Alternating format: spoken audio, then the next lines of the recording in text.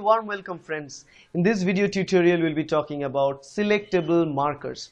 I know you guys know about selectable markers, but I'm doing this video because to complete the whole set of recombinant DNA technology stuff. And again, do you really know what selectable marker is?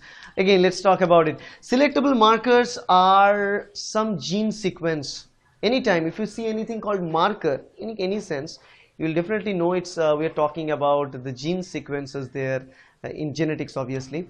So selectable marker means it's an artificial gene sequence that we introduce inside a vector which will help us to develop some kind of phenotypic expression that we can artificially measure from outside.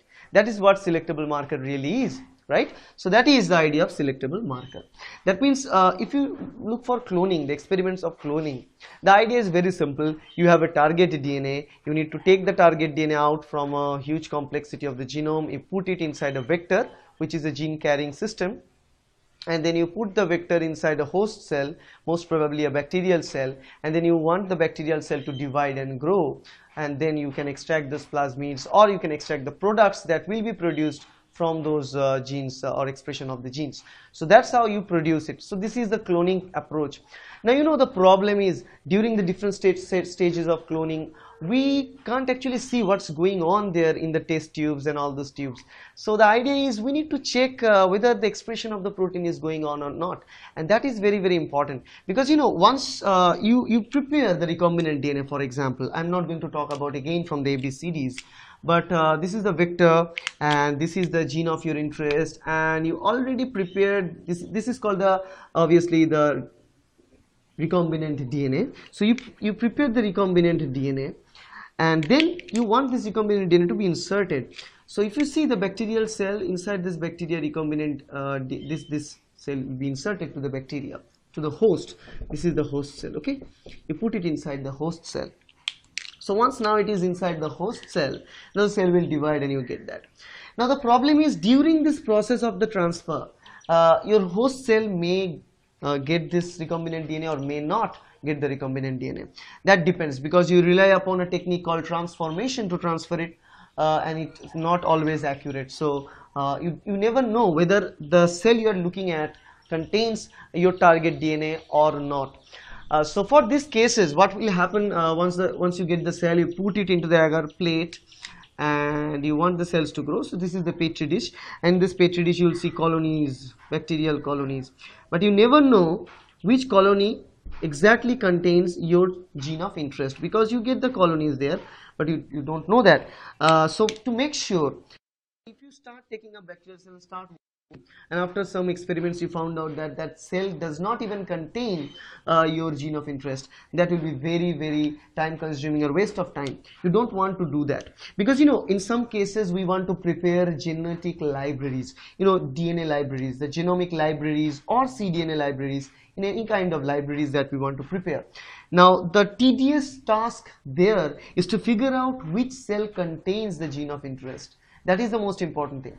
I mean, there comes the most difficult parts, not in the cloning. Cloning is actually comparatively easy with this screening task. So the screening is very, very difficult, and to make this screening easy, what we need to do is we need to rely upon some type of marker sequences, some type of gene sequences that will act as a gene marker, that will express something which we can find out by looking at the colony.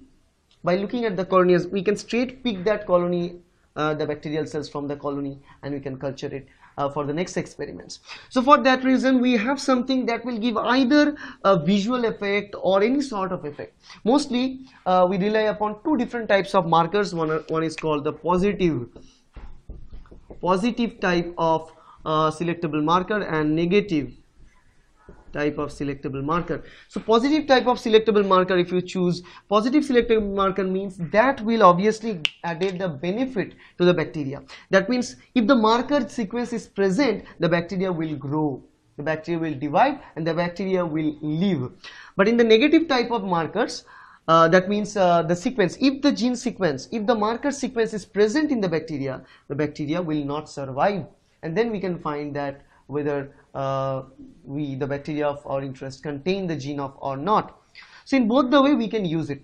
And in the positive type, the most common type of selectable marker that we use in the artificial preparation of artificial vectors like plasmids and phagmids and cosmids are antibiotic resistance. Antibiotic resistance. Okay, so antibiotic resistance markers like ampicillin resistance, for example. Ampicillin resistance, for example. So what will you do is that we know that if this ampicillin resistance gene is present in the bacteria, that bacteria will grow on another plate which is filled with ampicillin antibiotic, right? On the other hand, those bacterial cell which does not have ampicillin resistant marker will not grow.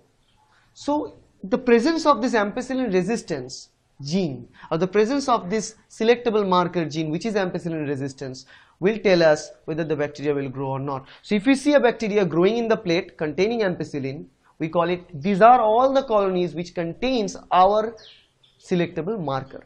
Now the thing is, we need to attach selectable marker somehow with the target DNA. We need to attach it somehow to the target DNA in such a way that we can tell is yes, if selectable marker is present, then definitely our target DNA is also present in those cells, right? So that's how we can identify in a field of if we plate these bacterial cells in a agar plate, we can tell yes, these are the colonies. So obviously these are the colonies which contains the marker. So obviously these are the colonies which contains the gene of our interest. That's how we can understand about these colonies, and you can pick colonies from there. We can tell that what's going on exactly there. Okay, this is one way of selectable marker in the positive way. The negative way, however, we can tell say some cases again if we talk about the antibiotic resistance, the situation will be opposite.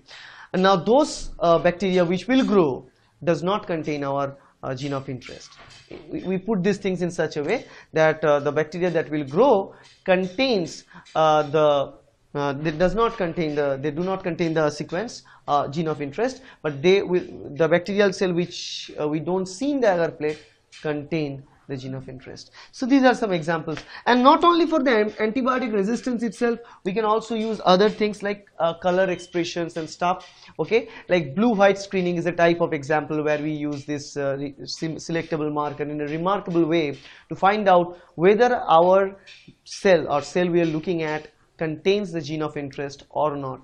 Now if you want to know details about blue-white screening, I will recommend you to watch that video. That video is placed in the description. The link is placed in the description. Just click on that link and you will be getting that video. Okay, now these are the ways to think of selectable markers, but they are very, very important for the screening of the cloning. After the cloning, we want to understand what's going on, and for that purpose they serves brilliantly, as well as for screening of a genetic library or screening of most of the cases the genomic library, which are big libraries containing all the genetic sequences of an organism.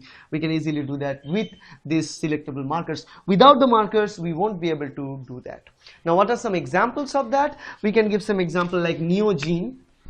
Neogene can act as this marker. It's an antibiotic marker for the kanamycin resistance. Okay, in some cases we use this neogene. Okay, we also use other type of things, like we also use beta-lactamase. Beta-lactamase has an antibiotic resistance marker for the for the ampicillin resistance. We use beta-lactamase as a marker gene. So because you know beta-lactamase can cleave that beta-lactam ring, so all these antibiotics, ampicillin, penicillins, they will cleave the ring and the antibiotic will not work. So the presence of this gene will tell that bacteria will grow in presence of the ampicillin.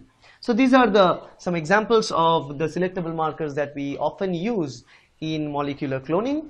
So they are very much important for molecular cloning and subcloning applications, and for this ability for using them to screen specific cells from a lot of different colonies of bacteria, we also call them screening markers. So selectable markers and screening markers, both of them are very, very similar. You can kind of use these terms in a kind of synonymously. So that's all about selectable markers. I hope you guys like this video. If you like the video, don't forget to hit the like button in the button, and also subscribe to my channel by clicking this large red button there Don't forget to subscribe because we need your vote, we need your subscription to keep going. Thank you.